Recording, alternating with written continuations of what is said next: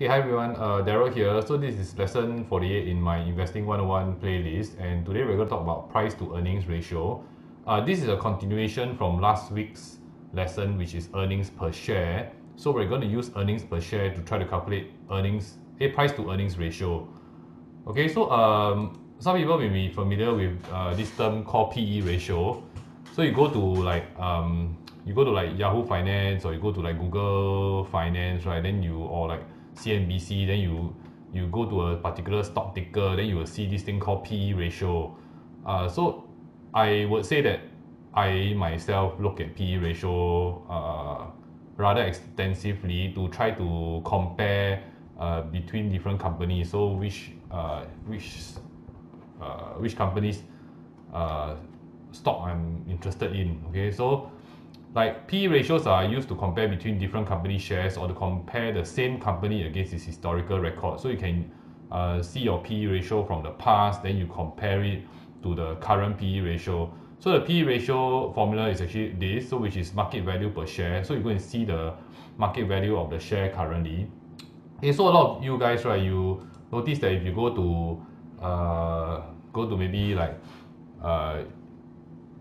you go to the stock market, then you see the price there, right? That's not the price that you are going to sell your share at. Okay, so that is your last transacted price. So a lot of people very funny, they always go to the stock market, then they see, wow, now DBS is like $20.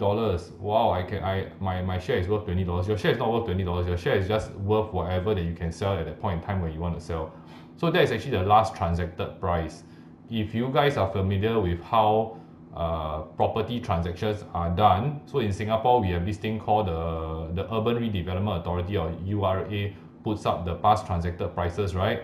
So it puts up the past transacted prices on their website. So for those prices, right, like for example today, I'm actually recording this like 1 week ago, so now it's actually 13th of April, right? I see SIA price at $6.13, as in the market is already closed. Okay, so $6.13 means the last done, right, the last transacted was actually at $6.13. Tomorrow can you sell it at 6.13, right? That's a whole different other issue. So if overnight, right, there's some adverse news about SIA, then tomorrow it will not open at 6.13. It may open at $5.80 because people are not willing to take it at 6.13. 6.13 was the last done just before the market closed on a Monday afternoon. Okay, so the market value, typically what we do is that we just take it as the last done. Okay, so last done for SIA is actually $6.13 today. So a high PE ratio could mean that the stock is overvalued. So if your market value per share is very high, but your earning per share is very low, so obviously your PE ratio is very high, right? Because the numerator is very high, then the denominator is very low. So when you big number divide by small number, you get a big number. Okay, so it could also mean that investors think that the company will do it well in future. So it doesn't mean that the PE ratio very high. Then you say, oh, this company definitely cannot buy. In fact, all those growth stocks, right, their PE ratio is normally quite high.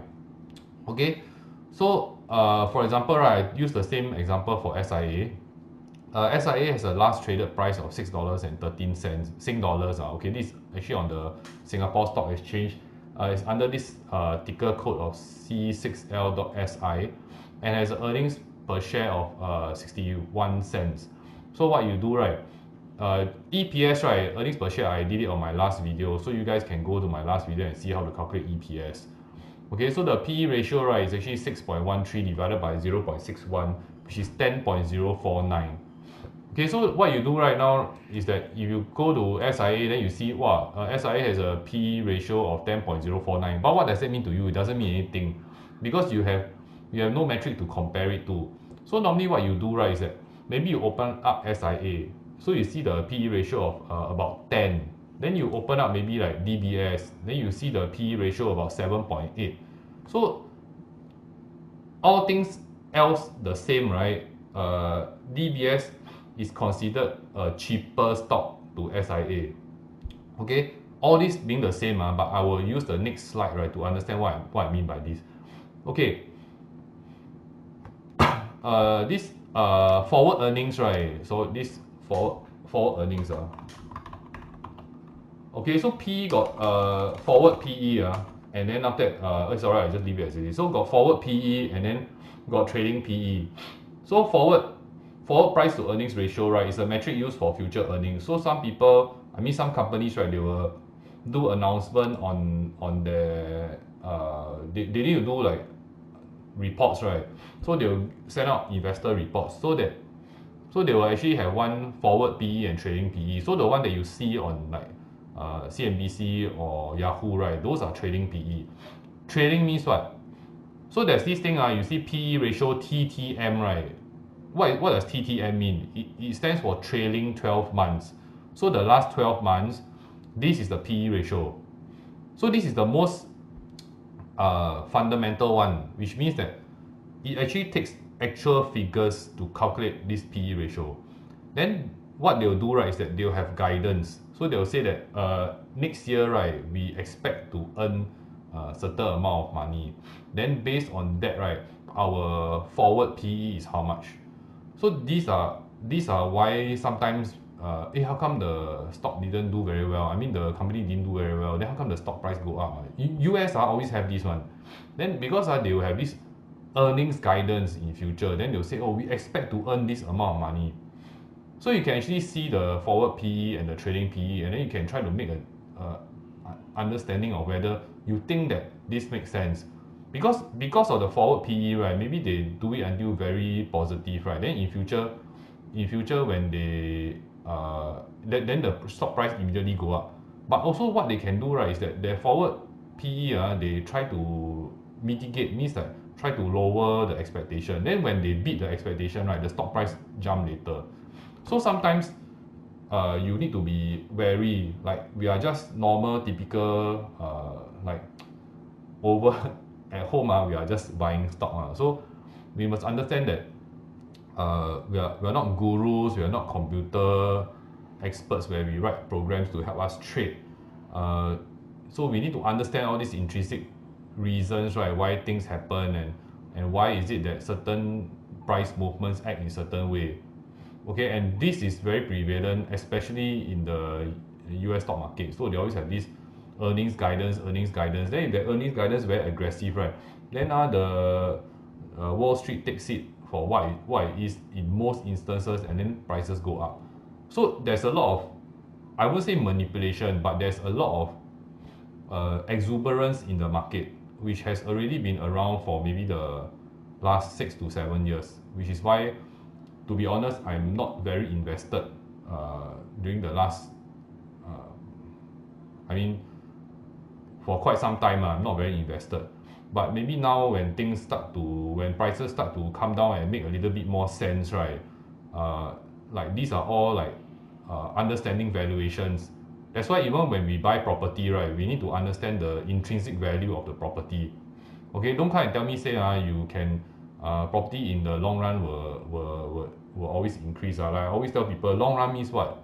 1 year, 2 year, 10 year, 5 year, 50 years also consider long run. Then 10 years down the road, I come back to the property agent say long run will make money. Then 10 years down the road, I go down to him, I say, hey, haven't make money. He say, oh, never mind. My long run means 30 years. What does long run mean? Okay, so it doesn't mean anything. When we do investments, we must always have a time frame, and we must always analyze intrinsic value of a certain item. Okay, so typically, right, if you look at this SIA, so SIA has a PE ratio of 10.049, but now DBS Holdings, right, based on today's stock price, is 19.28 as the earnings per share trading 12 months of 2.46. So its PE ratio is about 7.8. But can we use SIA EPS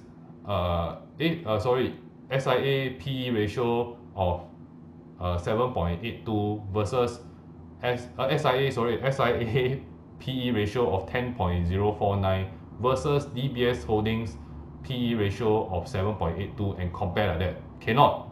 Okay, because PE ratio should not be used solely on its own. Okay, it is useful when comparing within sectors, which means that if we are comparing DBS to OCBC and UOB, yes, we can use PE ratio to say which one of these bank stocks may be a little bit overpriced. But even then, it does not put the full picture. Okay, so what does UOB have on its books? What does OCBC have on its books? What does DBS have on its books? If all the PE ratio is all about the same, it's all close to DBS Group holdings of 7.82, then it's a toss-up of you understanding what is on their books and their guidance 12 months moving forward. You read already, you understand. Maybe it makes sense. OCBC may be more secure. I'm not saying go and buy OCBC. I'm just saying example. Or maybe UOB is a better bet than DBS.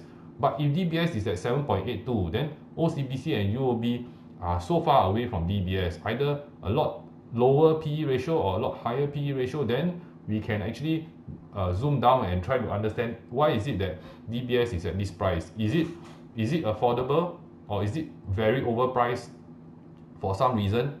Okay, so PE ratio cannot be used solely on its own. And for companies that are not profitable, right, PE ratio is negative. Or some people just don't have this metric. They just put it as 0. Okay, but when you all want to buy stock, right, PE ratio is very important. So like for example, now when SIA is issuing new stock, is allotting new shares to try to raise money. What does that mean? It creates more and more shares. Okay, so does that make sense? If it makes sense, go ahead and buy. But from EPS, earnings per share, and PE ratio, right, you should have a better understanding and better appreciation of how stock prices are priced on the stock market.